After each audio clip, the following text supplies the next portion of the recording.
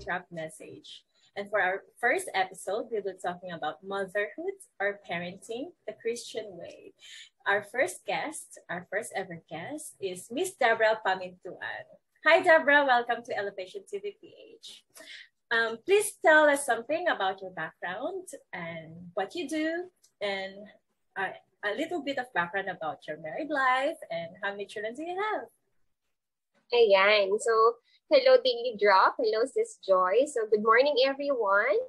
So, I am Debra Pamintuan. I am 35 years old. I am married. Turning 17 years na pala kaming kasal this coming June. So, I have two sons, ages 16 and 9 years old. So I'm a full-time mommy and a full-time wife. But aside from that, I am also a business owner. I have a perfume souvenir for events. Meron din akong pizza franchise and milk tea.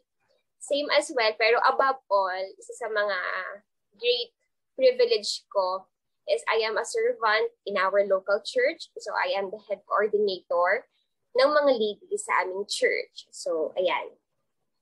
Wow, that's a very praiseworthy background, no? You are a mother of two, married for 16 years, a businesswoman, and a church worker, a volunteer at church. Wow, parang living up to the Proverbs 31 woman na yan, Anyway, I would like us to have a little bit more talk about Christian parenthood. So I would love to hear from you some wisdom, insights on how you do parenting, or how do you live up to the Christian way of motherhood. No? So my first question is, I know you are a Christian family, so I presume that your mom was also a believer, right? So, well, anyway, I would like to ask, what was the first, what is the advice that you have received when you first became a mom, and were you able to apply it?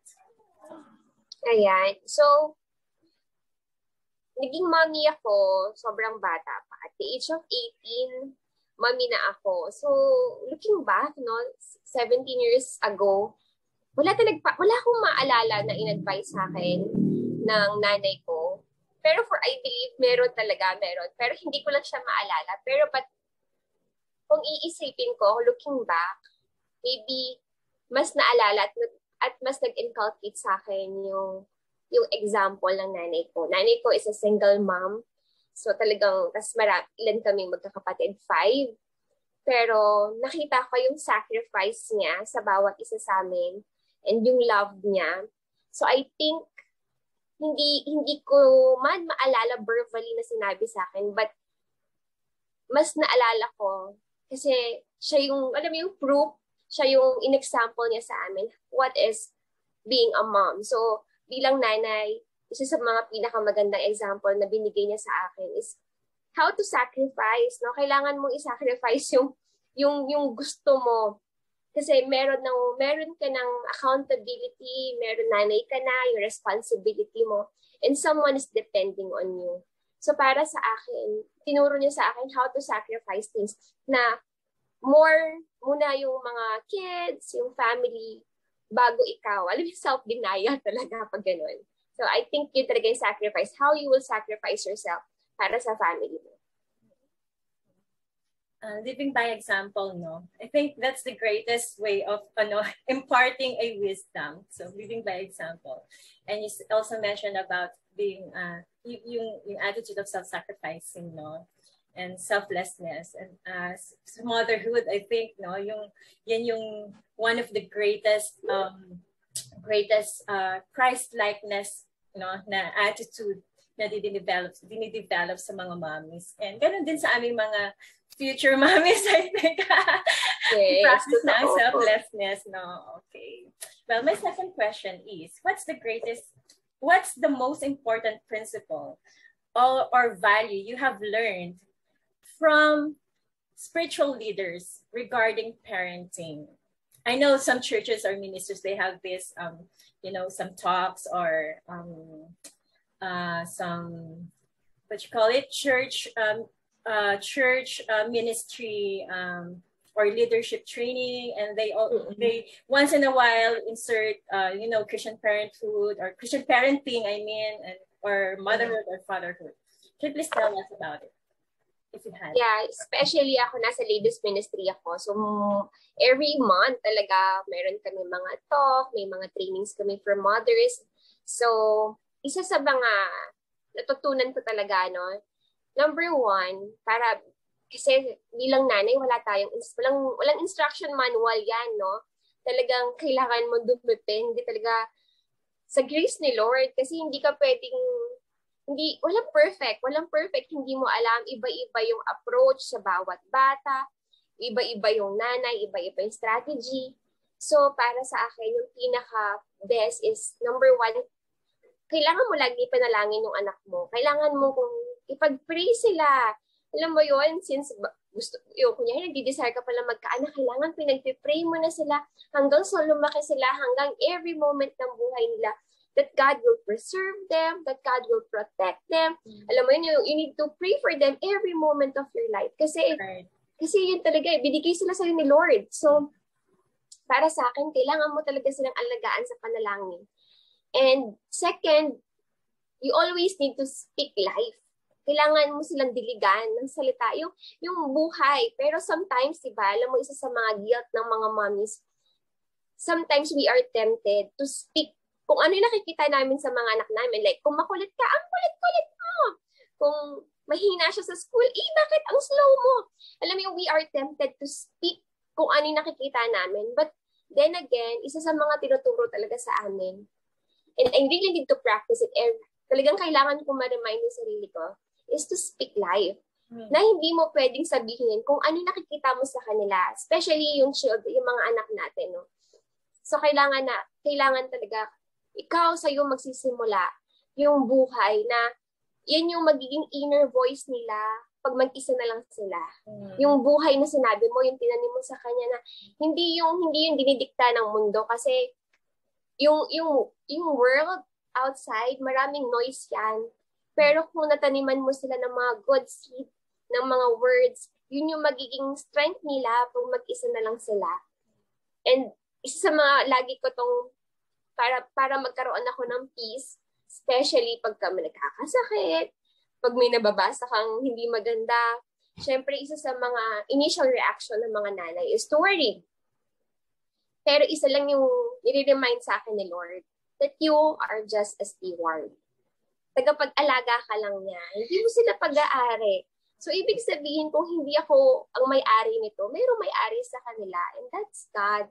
So, ibig sabihin, God has a better and great plan more than sa anak ko. So, ibig sabihin, kung mahal ko sila, mas higit na mahal sila ni Lord. So, I need to remind that sa sarili ko, every time na kunyari may nagkakasakit sila, or nag-worry ako, ay Lord, I declare Jeremiah 29:11, you have a better and great plan for them, plans to prosper them and not to harm them. So every time, kahit especially ng mga maliliit sila na napaka-prone sa sakit, at isa sa mga worries ng mga nanay yun, ma-hospital, mako-confined, mag-iinom ng mga gamot. So talagang every time mangyayari yun. And I declare talaga Jeremiah 29:11 that I am just a steward, Lord, pinagkakatiwala ko sa itong anak ko. So yun.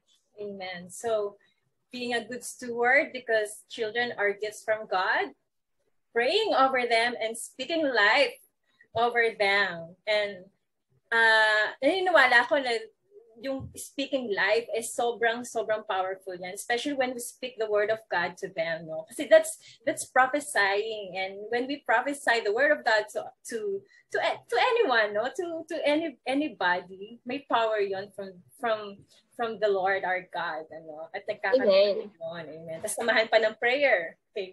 Alam mo, malaking testimony din yan sa life ng family ko, no? My mom used to pray for us. I mean, when we were kids, we used to have like daily evening devotion as a family, no? Kahit sobrang likutan ng mga brothers ko, talaga, kahit makikita mo na yung annoyance sa mom ko, but she kept on pursuing, no, the habit of having a personal devotion and prayer time. So talaga, i-speak niya sa mga brothers ko, ang babait niya. Kahit likot na likot na, sobrang sutil, ang babait niya. Mabait kayo in Jesus' name. Amen. Totoo yan. Anyway, and my brothers grew up so well, no? Not perfect, but grew up so well. The same as with my sister and me, no? Sabi nga, lahat ng tinatanim na salita ng Diyos sa mga bata, dadalhin yan. Kahit magkalihis-lihis pa ng landas yan, babalik at babalik yan, no? Amen. Because the seed that we have planted, no? Sa mga kapatid natin or sa mga mothers sa kanilang mga anak or sa mga kaibigan natin, nag-take root yan at saka nagbubunga. Walang nasasayang. Amen! Amen. Sa sarili kong sinabi. Anyway, yes. I will become, hopefully, and prayerfully become a wife and praying to become a mom in the future. So, what would you give me as your advice in my preparation for motherhood? Not only for me, but for our viewers who are praying, no, to become wives and mothers in the future, or dun sa mga mommies out there din na nakikinig ngayon. Yeah. One word lang. One word? Yes, one word. Your family is your first ministry. I think yun talaga. Na God will, syempre we have purpose, no? Dami nating purpose and sometimes we have a lot of hats na sinusuot. Pero above all, your first ministry is your family. Your first ministry is your children, your husband. So, bago tayo mag-win ng iba, we should win our family first. I love that. Your family, our family. Your family is your first ministry. Our family, kahit siguro sa amin na unmarried pa, no? Our family, parents and siblings, they are our first ministry. To our example as Christian Christ believers. Thank you so much, Debra, for your time. That has been, very meaty, very short and sweet talk, pero sobrang ang dami kong natutunan ngayon. And I bet marami ding natutunan yung mga viewers natin ngayon. Thank you so much. Thank you, Sis Joyce. Thank you for the opportunity. And I pray talaga na marami pang makaka-views at makakapanood ng Daily Drop. Thank you so much, Debs. Thank you so much. See you next week. See you next week in our live group at Women of Faith, no? Next week, Tuesday. Anyway, thank you so much, my dear viewers, for participating in our Daily Drop first episode, no? Hope to see you again.